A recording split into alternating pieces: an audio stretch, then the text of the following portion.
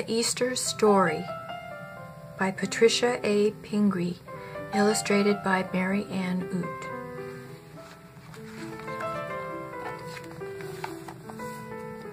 When we celebrate Easter, we remember that God gave us His Son, Jesus Christ, to be our Savior.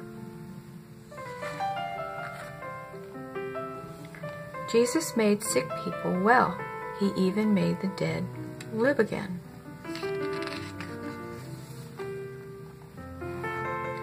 Jesus chose 12 men to be His disciples.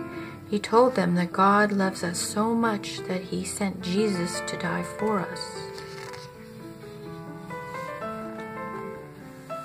But some people didn't want to hear about God. They didn't want to listen to Jesus. On Palm Sunday, Jesus rode into Jerusalem. People shouted, "Hosanna to our King."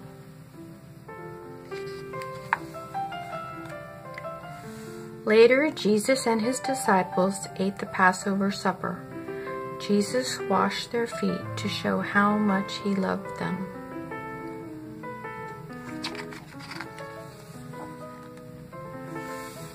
After supper, they went to a garden to pray, but the men who didn't like Jesus sent soldiers to arrest Him.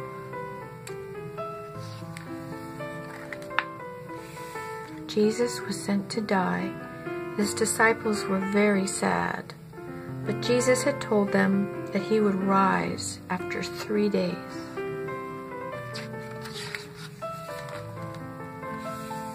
On the third day, women went to Jesus' tomb. The tomb was open. Jesus was not there. That night, Jesus' disciples were in a locked room. Suddenly, Jesus was there. He was alive. Jesus said, "Go and tell everyone that if a person believes in me, they will be saved, and they will live forever." This is the Easter story, that Jesus is alive today, and because He died for us, we will live too. The end.